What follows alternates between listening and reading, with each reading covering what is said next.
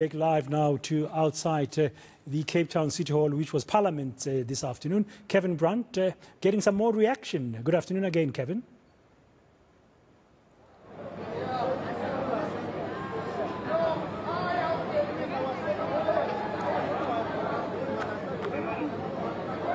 Hi, Kevin. Very good afternoon to you, Dan. The line is very unclear, but I have with me here the Home Affairs Minister, Aaron Motsoaledi. Minister Motsoaledi, thank you so much for speaking to us just following the vote that Parliament just endorsed here in the House. On the back of that, any sentiments from your side, sir?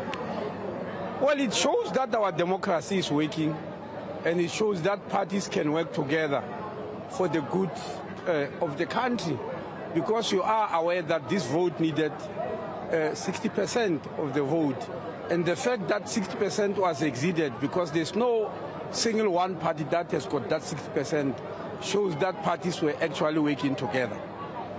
There was a bit, things got off on a rocky start earlier on the proceedings. Just your view on some of the sentiments coming from the opposition party in particular, saying that the Speaker of the National Assembly, for one, is not impartial. Well, look, that's opposition is opposition, I'm sure. What did you expect? Opposition say anything they want just to distract. I mean, that's to be expected. Going forward, Mr. Motsoaledi, just the Office of the Public Protector and its stance within South Africa, the discourse, the public of South Africa, should they still believe in that entity, seeing that it's now become somewhat of a bit of a sticky situation there, sir?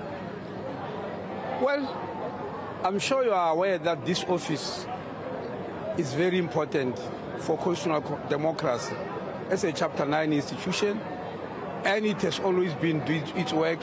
In the early days of democracy, people did not know about it. But ever since Advocate Thuli Madonsela came in, it became known. From there were problems, of course, which the very same Parliament has solved with a vote. Now we're starting again from the scratch, and we can only hope for the best.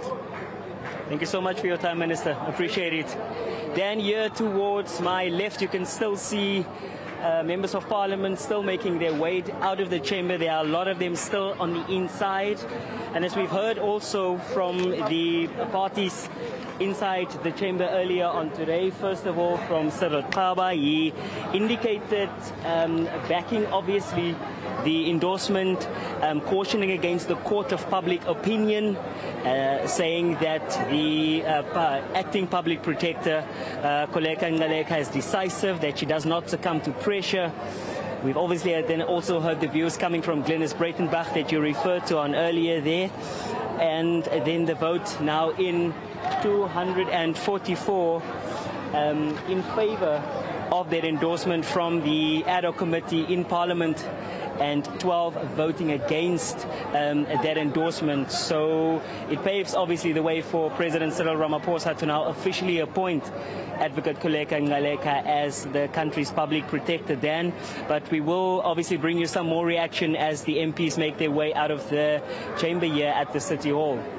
Thank you very much, Kevin Brandt there. And we'll get back to him a little bit later. There is another story that